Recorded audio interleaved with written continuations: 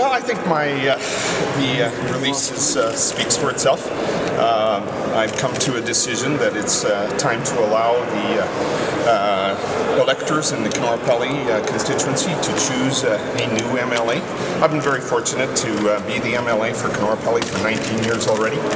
And by the spring of 2016, which of course is when we anticipate the next provincial election on April 4th of 2016, 2 years from now it'll be, I will have spent 21 years here in this assembly, and it will be time for someone else to take over that responsibility. It's been great serving the people of Canora-Pelly, but especially all the people of the province of Saskatchewan.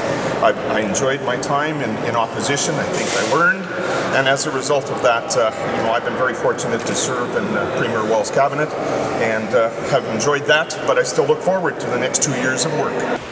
Ken Krawetz is impossible to replace in our government, I would say, and in our caucus. Ken is a pillar of our party. He's a pillar of founder of the party, as he's highlighted for all of you. There was 8 of them that basically started this thing back in 1997, and Ken was a big part of that.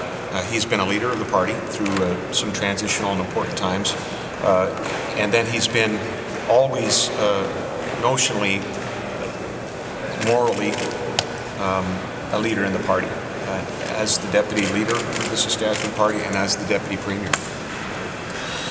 He has so much respect in that particular room, and I'll never be able to thank him enough personally, because I try to self-diagnose in areas where I think I lack in terms of ability, and I've asked Ken to fill in those gaps, and he's done more than that. He's taken on a role as deputy premier very seriously, and it's just looked up to by all of our caucus, by the government as a whole. I think if you check with the deputy ministers, for example, he's worked with, or those in the public service that he's had a close working relationship with, they would say the same thing about his principle and his integrity and his belief in the province, and we're going to miss him. But we get him for 2 more years, so like he's been reminding us over and over again, he's not going anywhere.